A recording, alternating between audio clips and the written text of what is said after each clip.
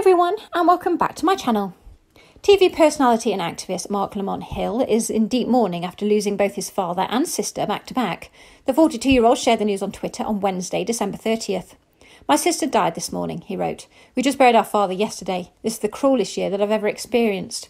It's unclear what caused his sister's death, but Hill shared on social media that his father had been sick earlier in the year. Back in March, he said his father was hospitalised with no visitors allowed for weeks.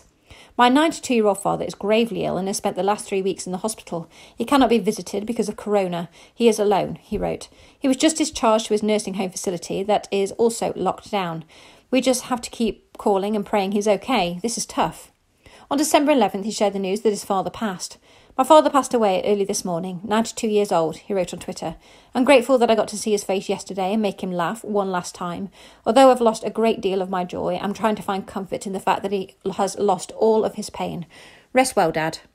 On top of the obvious stress and sadness of living through the COVID-19 pandemic this year and dealing with his dad's sickness and isolation before all that occurred, Hill was already grieving. He was good friends with the late NBA star Kobe Bryant, who was killed alongside his daughter Gianna in a helicopter crash in January. The two met when they were teenagers in Philadelphia at a basketball camp and maintained a bond until Bryant's death. "I first met Kobe 26 years ago. We were kids, had no idea where life would take us. But basketball was everything," he wrote on Twitter the day news broke. "Last time I saw him, we didn't discuss hoops. We were talking about life, raising daughters and how far everybody had come. Now he's gone, it makes no sense."